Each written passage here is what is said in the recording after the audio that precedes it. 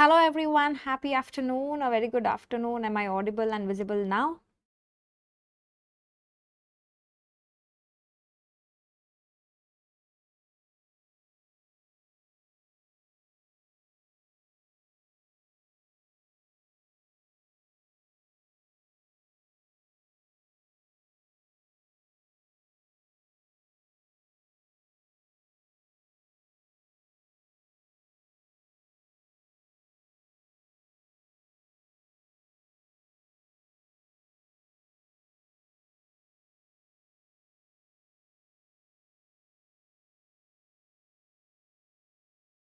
Yes? Okay, that's great. So finally we are here discussing the Fast 5 clinical MCQs, and I can see all of you writing down your scores for those who have attempted the quiz on the Medsynapse app. Right.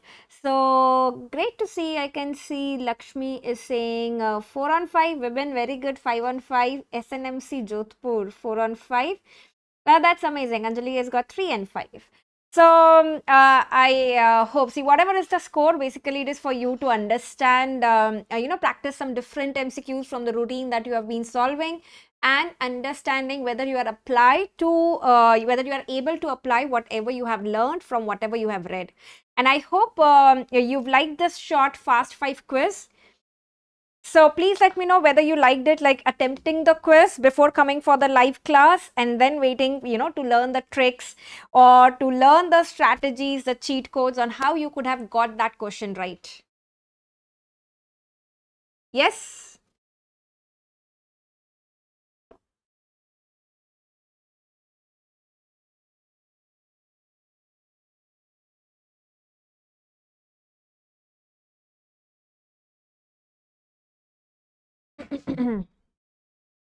Okay, is this video also on the app? So Tanu, the same YouTube live link has been uploaded in the app also, in the featured classes or in Android, or the featured videos on the iOS. The same YouTube live you can see, basically you can see there in the app as well. Right, so this is how the quiz is, and if you guys liked it, we are going to do more of it, maybe sometime 5 questions, something like top 10 mnemonics. So that's what we'll keep doing, so you can assess yourself. This was like today, suddenly I got this, I want to do something new, so I did this on a very short notice, but then we will do it in a planned way, in an advanced way.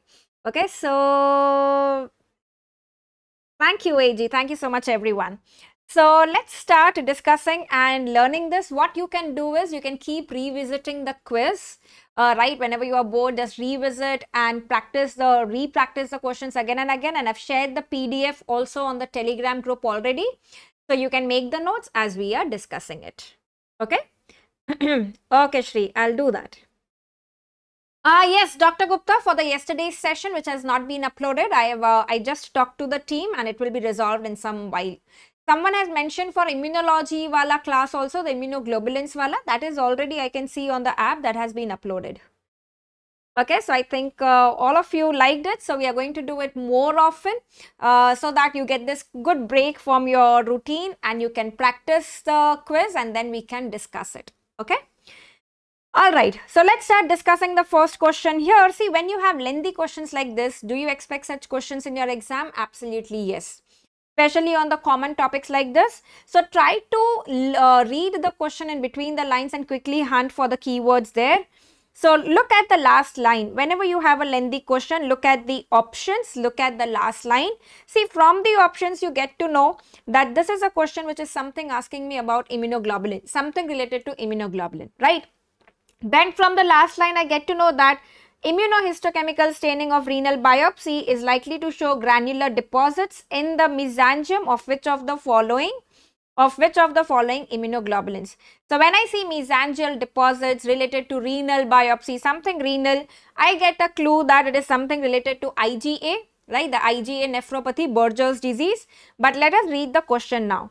The 21-year-old man comes because of intermittent episodes of light brown urine associated with upper respiratory tract infections. This is what is the key word here, the clincher there in the question. Okay, so basically URTIs and followed by that brown colored urine, that is hematuria, is basically suggestive of IgA nephropathy Okay, this is suggestive of IgA nephropathy or Berger's disease, right? So tell me that why is it IgA only? Why not IgG or why not IgM? Why is it IgA only? So from the recent class of the immunoglobulins in Medsynapse app, we did see that the respiratory tract mucosa, the GIT mucosa, basically have what immunoglobulin do they secrete? It is IgA, which protects the respiratory and the GIT mucosa. The next time in the question, remember it can be a GIT infection also, basically where a lot of IgA is coming in and getting deposited in the kidney. So remember that the GIT and the respiratory mucosa, IgA plays a role there. The Medsynapse users, tell me that did we see the bacteria which produce IgA protease? So you know, when we discuss the questions, KBMDs, fast 5 questions like this, I try to integrate a lot of things and important topics. तो मुझे बताओ कि कौन सा है IgA protease producing bacteria. Which bacteria have virulence factor, that is IgA protease? What was that? It was Shin. Remember, going to the respiratory mucosa. So what was Shin there? Streptococcus pneumoniae, Haemophilus influenza and Neisseria, right? And Neisseria, not staph. Okay, not staph. So remember the mnemonic there was Shin, Streptococcus, Haemophilus and Neisseria. Okay, Staph aureus nahi, Streptococcus pneumoniae. Lung wala, respiratory mucosa wala, pneumonia wala, Streptococcus pneumoniae. Okay, so this is IgA nephropathy and that is why the deposit here is of IgA. What is the other condition where you have a URTI followed by the cola colored urine? But this is not within 2 days. This is, let's say, after 2 weeks. So if it is after 2 weeks, it is post streptococcal glomerulonephritis. If the URTI is within 2 days, it is followed by cola colored urine, then it is IgA nephropathy. Okay, remember this point is very, very important. In IgA nephropathy, it is within 2 days. In post streptococcal glomerulonephritis, it is after 2 weeks. Okay, so all of you have answered it correctly. Very good. So remember, it is post streptococcal glomerulonephritis. And what is the important finding in post streptococcal glomerulonephritis in the immunofluorescence and on light microscopy? What does it show in immunofluorescence and on light microscopy? Again, do not try to mug up everything because at the end it's very difficult if you have mugged up things. Try to understand and then try to make the tricks to remember that. So when it is post streptococcal glomerulonephritis, so it's related to bacterial infection. Whenever there is infection, there are a lot of WBCs coming in. Right, so the light microscopy will show increased cellularity. That is a lot of WBCs. You would see those blue cells on the light microscopy. Very good. And the immunofluorescence will show starry sky appearance. Starry sky appearance on immunofluorescence. Absolutely right. Okay. So remember that. This is going to give this appearance, and on electron microscopy, absolutely right. That's your lumpy, bumpy appearance. PNP, that is PSGN. Lumpy, bumpy appearance is PSGN, that is your subepithelial humps. Okay, subepithelial humps is what you would see with PSGN. Is this clear with everyone? Got this concept here? So remember, this is IgA nephropathy that we are talking about. IgA is related to your respiratory and GIT mucosa. This is Berger's disease, IgA deposit. Okay. All right. Very good everyone. Harshit, Costa, Laboni, everybody, y'all are great, right? So let's go on to the next question. What is the next question here? Again, remember when you know the MCQ exams, they are not just only about how well you have read, how many books you have read, whether you have read reference books or no. You might see students जिन्होंने reference books life में कभी नहीं पढ़ी है, but they can score good in these exams because it's a lot of smart work, as I always say. So use the smart tricks, like first look at the option. You get the clue that this is something related to microbiology, bacteria. Then you look at the last line. Which of the following organisms is most likely responsible for these findings? So the last line is not telling me what findings is it talking about. So it is, I read the line, first line, a male newborn presenting with vomiting and convulsions 4 hours after delivery, and there is slight bulging of the fontanelles. Okay, and there is slight bulging of the fontanelles. So what are you thinking about when you have a newborn with vomiting, with convulsions and the bulging of the fontanelles? So basically what we are talking about is meningitis here in the neonate. So we are talking about neonatal meningitis. Okay, basically we are talking about neonatal meningitis. And what organisms are important? Okay, vision. Group B, Streptococcus, that's of course one of the important organisms. But do you have Group B Streptococcus here in the option? Streptococcus pneumoniae, is it your Group B Streptococcus? It's not your beta hemolytic, it's your alpha hemolytic wala. Okay, Group B Streptococcus, Streptococcus pyogenes, they come under your beta hemolytic. Okay, so neonatal meningitis, like you rightly said, it is GBS, that is Group B Streptococcus, Streptococcus agalacti. Okay, second one is your Listeria is important, and third important here is E. coli. Okay, third important is E. coli. So that's why we will go here with E. coli. Okay, the correct answer here will be E. coli.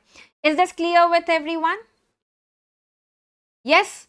So out of that, remember that Group B Streptococcus gives what test positive?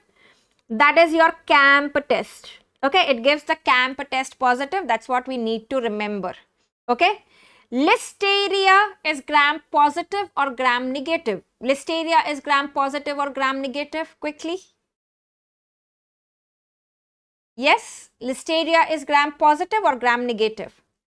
Listeria is gram positive bacilli, that is gram positive rods, gram positive bacilli, while Group B Streptococcus will be gram positive cocci. Okay, that's the difference in between the two. Right, and E. coli is going to be gram negative. Okay, E. coli is going to be gram negative. When do we have specially the risk of Listeria meningitis in the newborn? When there is premature rupture of the membranes. Okay, premature rupture of the membranes. Listeria, the chorioamnionitis, Listeria comes into play there. And what is the drug of choice for Listeria? What is the drug of choice for Listeria? Yes, very important. Remember, the drug of choice for Listeria is ampicillin. Okay, this is frequently asked. What is the drug of choice for Listeria? The drug of choice for Listeria is ampicillin. Okay, very, very important. Okay.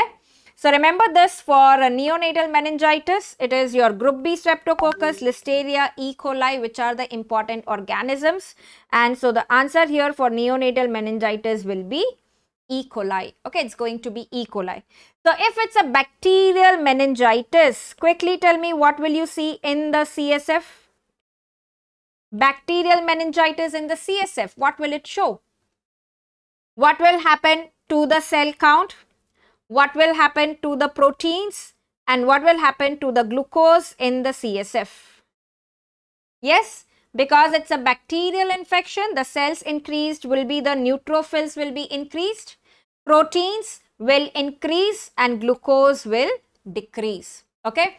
The only meningitis where glucose remains normal, always remember that, is the viral meningitis, where remember that viruses do not eat glucose and that is why the glucose is normal in viral. Okay? So यहाँ पे neutrophils बढ़ेंगे, proteins बढ़ेंगे और glucose कम होगा. Very, very important. CSF findings in meningitis is very, very important. Okay? Clear with everyone? Give me a quick thumbs up if this is clear with everyone. Yes, TB has lymphocytosis, TB has cobweb coagulum that will be present. Okay? Yeah, you cannot forget that point for CSF, that if the CSF glucose is normal, it is viral meningitis. CSF glucose normal in viral. Okay? All right. Going on to the next question. Again, this is something which is like must know and you cannot attempt to make this one wrong. It's a one-liner question itself. Patients who have recurrent infections involving Neisseria have deficiency in which of the following? It is the deficiency of the late component of the complement, the C5 to C9. Basically, that is forming your membrane attack complex in the complement system. So, if it is the late complement deficiency, that leads to your Neisseria. Okay, late complement deficiency, recurrent Neisseria, very important, is your late complement. Okay, that's your late complement deficiency. Okay, and remember that your deficiency of C1 esterase inhibitor, not C1 esterase. C1 esterase inhibitor deficiency leads to hereditary angioedema. Okay, it leads to hereditary angioedema. Okay, is this clear with everyone? Hereditary angioedema is C1 esterase inhibitor. Because of the increased levels of bradykinin here, that will be seen. Okay, right? Clear with everyone? Yeah. And early complement deficiency, right? Early complement deficiency will be conditions like SLE. Okay, we know that in SLE, the complement levels become low when it is more active. So, early complement will be less in SLE. Okay? So, remember, complement wala is very important. Can you tell me a hematological condition where you have complement overactivation? Hematological condition where there is complement overactivation. Complement overactivation is seen in which condition?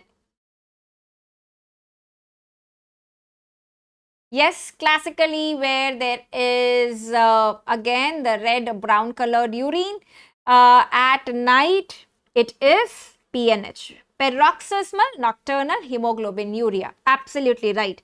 PNH basically is deficiency of CD55 and CD59. Okay, CD55 and CD59 deficiency.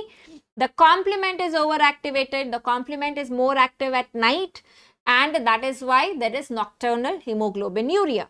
So that is why in the treatment, any drug that you know which will inhibit the complement, and that's what we give in the PNH. Yes. What is that drug that we give? The complement inhibitor drug that we give in PNH. What is that?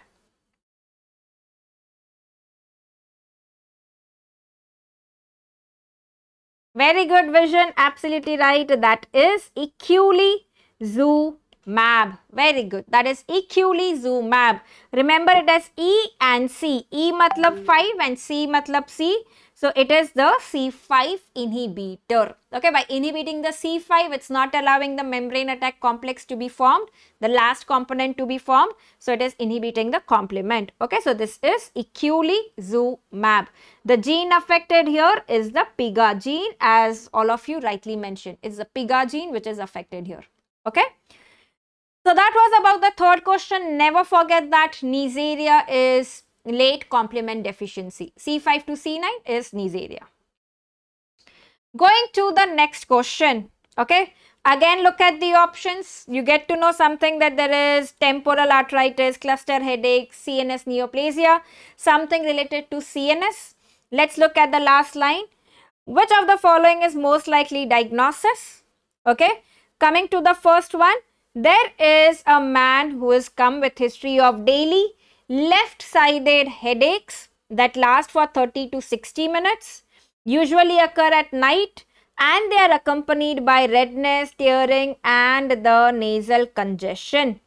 Okay, this is very important. Headache which is associated with redness of the eye, lacrimation, nasal congestion, and alcohol seems to trigger the occurrence. So, this is classical of, very good, this is classical of cluster headache. Okay, remember that this is classical of cluster headache. You can remember it as cluster headache comes as a cluster of headache plus the autonomic nervous system manifestations, right? So, that is basically the lacrimation, rhinorrhea, nasal congestion, right? All this, the redness of the eye. So it's a cluster, it's a combination of headache and the autonomic symptoms. Classically in a young male, awakening the patient from sleep, unilateral, and it is lasting for 30 to 60 minutes. The association of the autonomic symptoms tells you that this is a cluster headache. Okay, this is a cluster headache. Is this clear with everyone? Right? So remember that this is basically cluster headache. Temporal arthritis basically would be a patient who's elderly patient, 60-year vagera, coming with the complaint of temporal is jaw claudication. Okay, there can be vision problem, right? There can be vision problem. The monoocular blindness can occur. There is jaw claudication that occurs, and it's a elderly patient. Okay, it's an elderly patient. Okay, clear with everyone? So remember that for cluster headache, the autonomic symptoms are very, very important. Okay, cluster headache will have the autonomic symptoms like lacrimation, congestion, rhinorrhea, or the redness of the eye. That's very important here.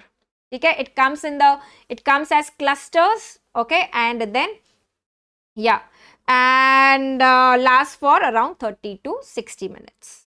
Absolutely right. Coming to the last question here. Okay, this is the last question.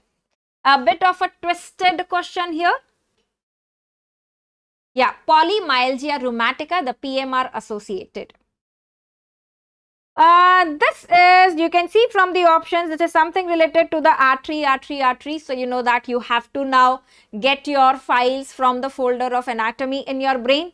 So now we have to focus on anatomy. The question is, anastomotic supply from which of the following arteries will maintain adequate arterial supply to the left testis? So if I want to understand more, a 64-year-old man undergoes surgical repair of aortic aneurysm.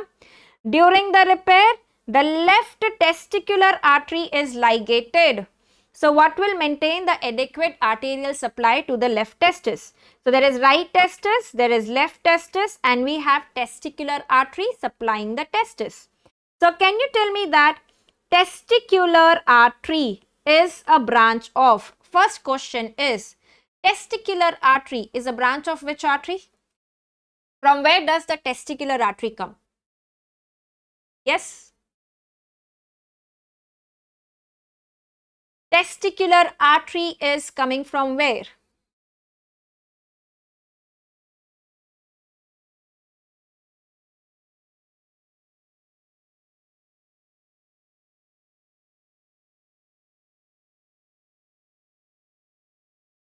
Yes, very good. So it's a branch of abdominal aorta. Directly it is coming from the abdominal aorta. It is not from the internal iliac artery. So remember that the gonadal arteries, that is the testicular artery, ovarian artery, these are very, very important arteries, and they directly come from our main artery, that is the aorta. We are talking about testicular artery. If we talk about the testicular vein, that is when the difference comes, the right side and the left side. Okay, very, very important. Both the arteries, the right side and left side, come from the aorta, but the drainage is what is different. On the right side, the testicular vein or the ovarian vein drains into IVC. So how do you remember this is? IVC is present on the right side. It goes into the right atrium. Aorta comes from the left ventricle. It's present on the left side. Okay. So remember that it's the testicular vein ka drainage which is different. So right drains into the IVC. IVC is present on right. Left one drains into the renal vein. Okay, left one is what drains into the renal vein. Okay. So if this is the IVC, you know that the renal vein drains into the IVC. The left renal vein is longer because IVC is on the right. So the left vein has to travel longer. The right is shorter. That's why for transplant, we prefer the left kidney. Okay. So what happens here basically is the left testicular vein drains into the left renal vein. The right testicular vein drains into the IVC. And that is why, because of this direct communication, what is more common on the left side? What is more common on the left side? The increased pressure on the left side. So remember, it is varicocele which is more common on the left side. Okay, varicocele is more common on the left side. If you have varicocele in an elderly person, okay, you should also think of what condition, which tumor? You should also think of renal cell carcinoma, which is basically leading to thrombus in the renal vein. And because of that thrombus, this drainage is getting affected and there is varicocele. So remember that in an elderly, varicocele in an elderly patient, keep the differential of RCC, that renal cell carcinoma could be the underlying cause there. Okay? Is this clear with everyone? So the question here is, if this left testicular artery is ligated, so what will maintain the blood supply to the testis, which is very, very important?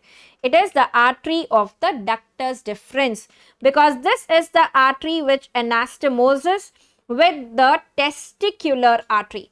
So testicular artery आ रहा है, artery of ductus deferens आ रहा है, and they form the anastomosis. So if this gets blocked, this gets ligated, the artery of ductus deferens will take over the role and it will maintain the blood supply to the,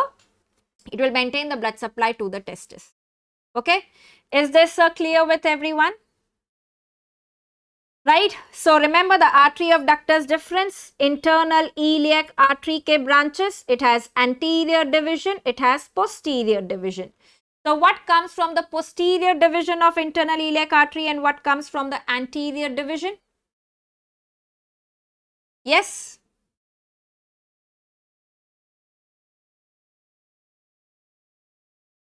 What are the branches from the posterior? Remember, from the posterior is pils. Okay, remember, from the posterior is pils. So posterior division gives ILS. What is ILS? It is iliolumbar artery, lateral sacral artery, and the which artery? The superior gluteal artery. Very, very important. Remember, it is the superior gluteal. Superior has P in it. It comes from the posterior division. Inferior gluteal artery comes from the anterior division, has been asked in one of the recent exams. So remember, pils, that is superior gluteal artery, comes from the posterior division. Okay, is this clear with everyone? Yeah. What comes from the anterior division of the internal iliac? Very good. So you remember that, Lavoni, that's great. Remember, anterior is ant, and remember the other animal, that is mouse, mousy. So remember, ant is mousy, ant and mouse. The story of ant and mouse is the story of anterior division ke branches. So from the anterior comes the mousy. What is the mousy here? M for middle rectal. Okay, not the superior rectal or the inferior rectal. Then you have obturator, then you have uterine, then you have superior, inferior vesical artery. Okay, the other eye is the inferior gluteal artery and the other eye is the internal pudendal artery. Okay, the internal pudendal artery. So remember, which rectal artery comes from the anterior division is the middle rectal artery only. Okay, the middle rectal artery comes from the anterior division. Okay, is this clear with everyone? So we have revised the internal iliac artery ke branches as well.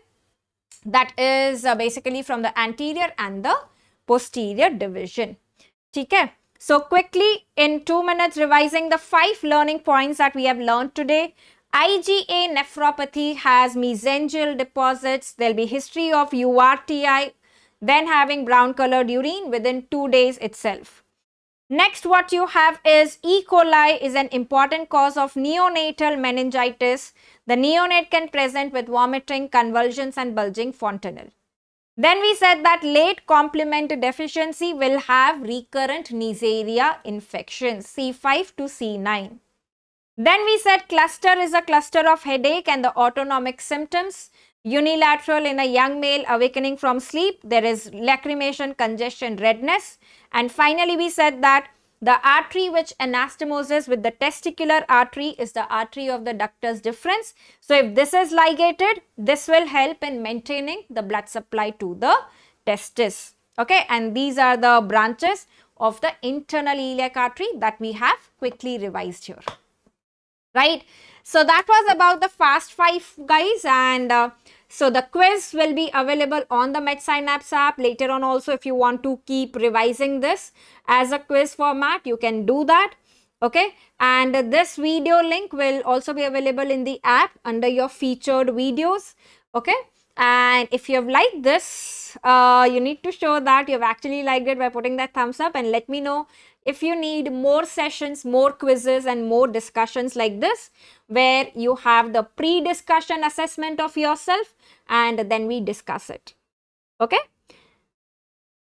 Daily to nahi ho payega vision. I mean, that's too much to ask for, but I'll try to do it as often as possible.